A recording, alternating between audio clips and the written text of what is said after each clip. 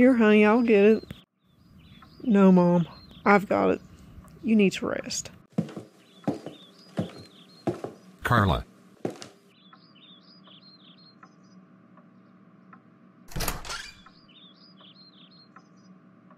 Don, what are you doing here, man? Daddy told me that Arlene's mommy died. Her daddy and her brother are okay now and are back at home. But they're really sad and say they don't want visitors. And forgive me for being bald. Daddy said taking my hat off is a way to show respect. Honey, you look fine bald. Arlene even turned me away. She's pretty upset. Let's go inside and talk.